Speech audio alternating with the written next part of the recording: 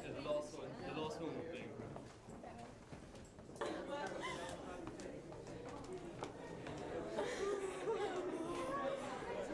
Again, I feel so ill. I feel so hungry.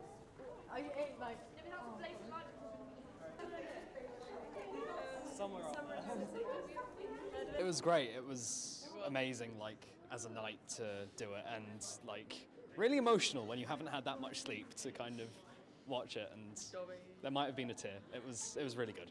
It was really good, actually. I mean, it was odd seeing them grow up so fast, and I think you really noticed the change between 1 and 2 when it was directed by Christopher Columbus, and then the rest of them where it gets a lot darker and the change was really obvious. But it changed my opinions on the movies because I always thought they were lovable but not that good.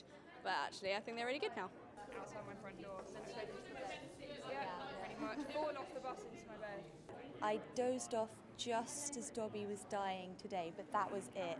It was like the chandelier came down. I was like, okay, they disapparated, it's fine. And then I woke up and I was like, oh yeah, Dobby died. Whoops. Yeah. That was the only bit I fell asleep in the entire thing.